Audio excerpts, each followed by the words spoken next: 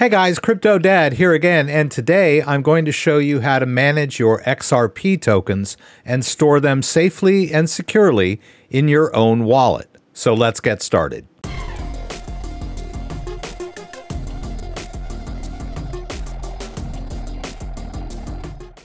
Hey everyone, CryptoDad again. Today I'm going to show you how to manage your XRP tokens. There's been a lot of talk about self-custody in the news lately because of the FTX collapse. So a lot of people want to know how to store their tokens in their own wallets. So I'm going to show you how to purchase tokens on an exchange and then transfer them into your own wallet. And today I'm going to show you two different hardware wallets, the Ledger Nano X and the Trezor Model T.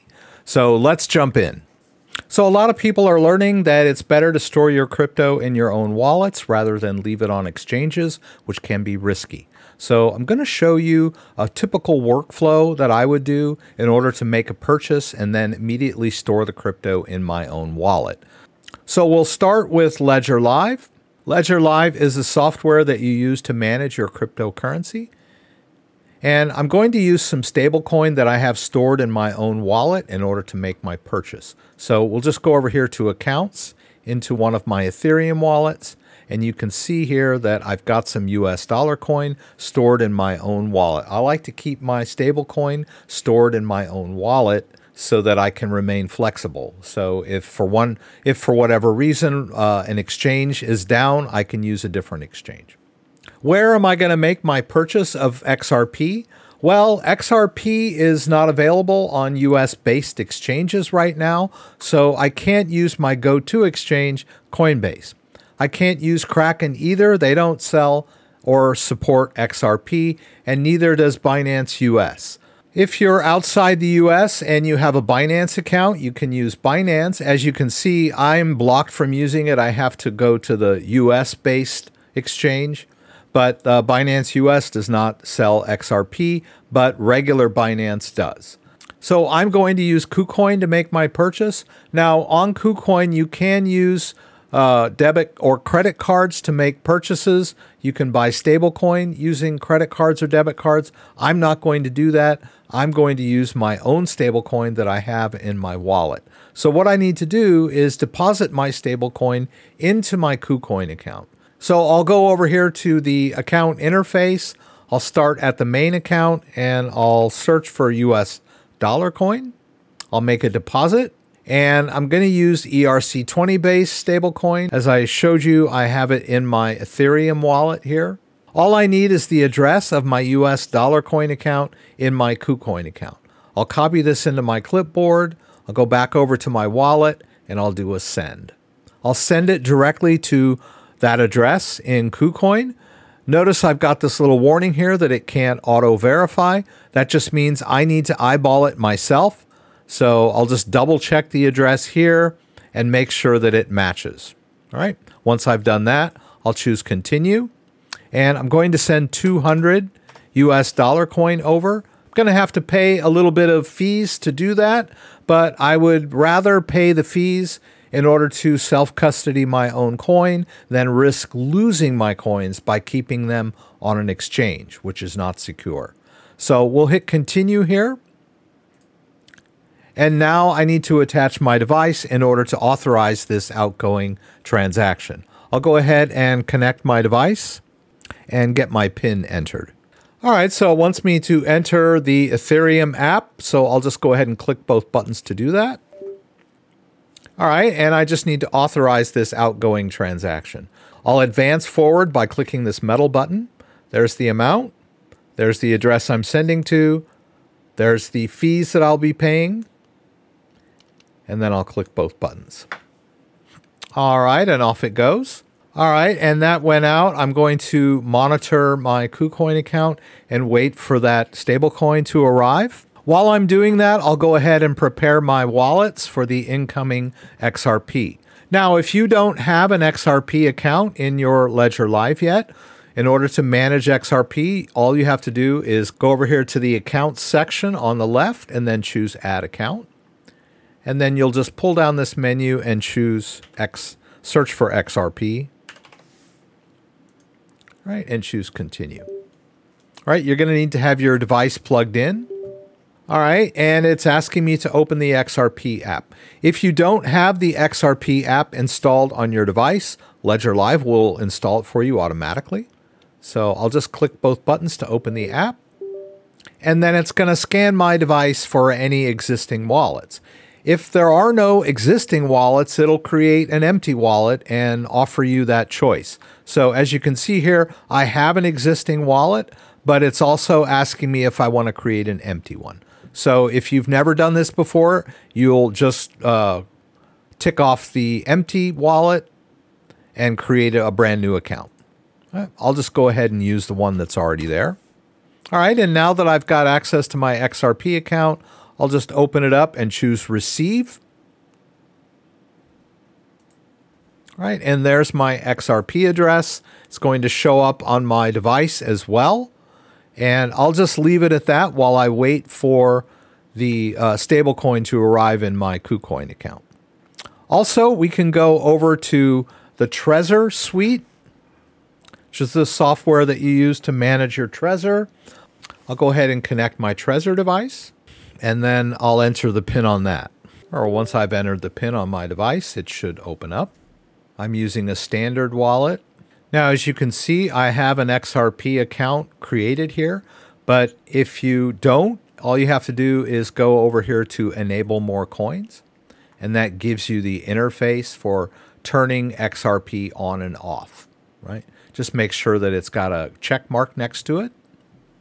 You can go back to your dashboard. So I'll just click on XRP, and then I'll do a receive over here. And then in order to show the full address, I'll click this button, and then it'll show me the address on my device, which I will double check on my screen to make sure they match. And then I can hit this green check mark to confirm. All right, and I'll leave that address up while I'm making my purchase on KuCoin. All right, so I'll go back over here to KuCoin. And as you can see, my deposit has completed. So now that I have deposited my coins, I'll just double check my trading account. I'll check my trading account and make sure that the coins are in there. Just do a quick refresh. And there's my US dollar coin. I'm going to use all of this to buy XRP, and then we'll split up my withdrawals between my two different wallets, just as a demo. So I'll go over here to trade, right, and I'll choose XRP. There are a lot of pairs that you can trade for XRP.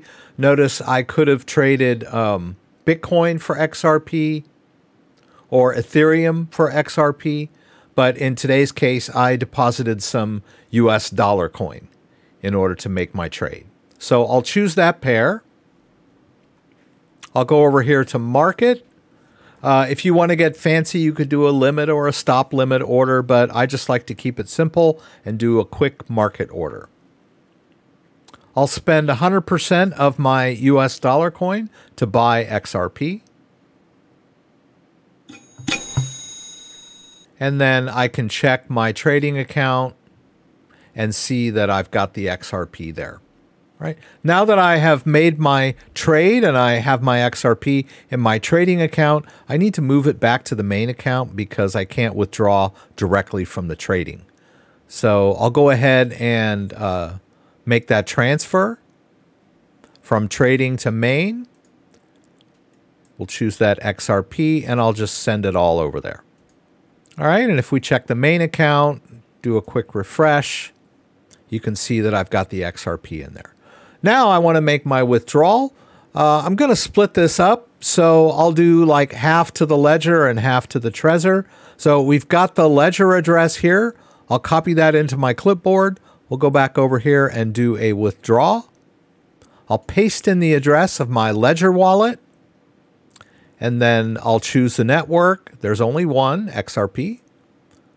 And I don't need the tag for my own wallet. If you look here, there is no tag required to make a deposit into my own wallet. So you can safely ignore the tag when you're making a withdrawal. Now, if you were sending to a different exchange that required a tag, then you would need to put the tag in here. But I'm not. I'm withdrawing to my own wallet.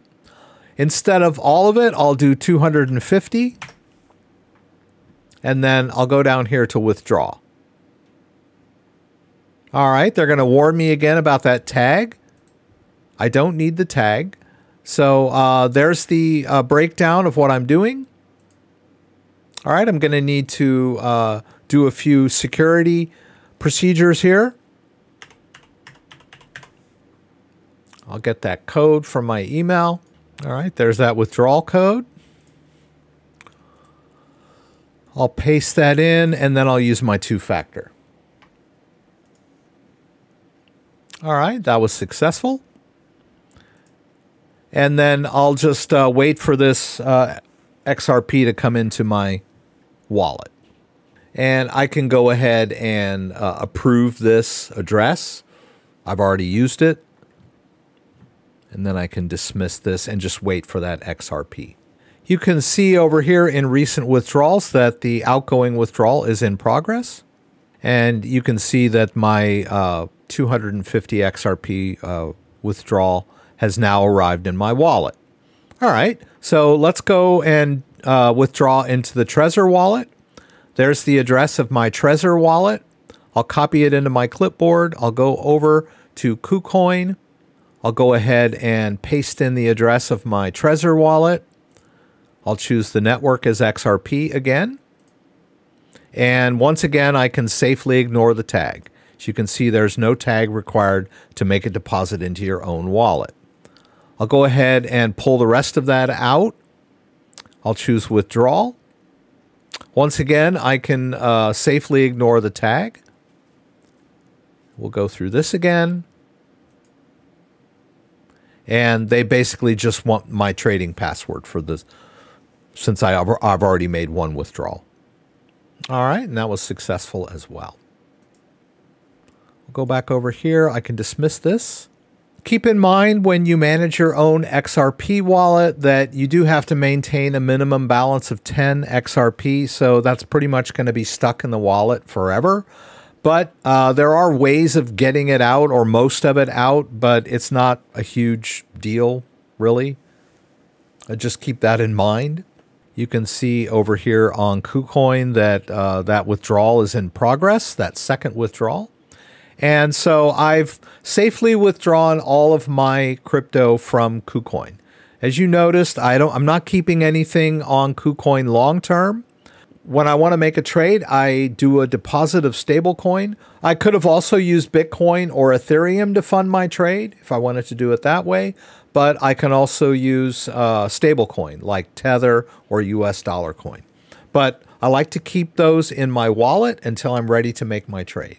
Make my deposit, make my trade, and then withdraw back to my own wallet so that I don't keep anything on exchanges long term.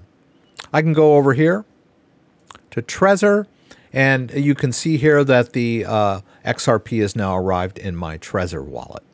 So there you go. Made one quick trade and made 2 withdrawals to separate wallets, and now my XRP is safe and secure in my own wallet.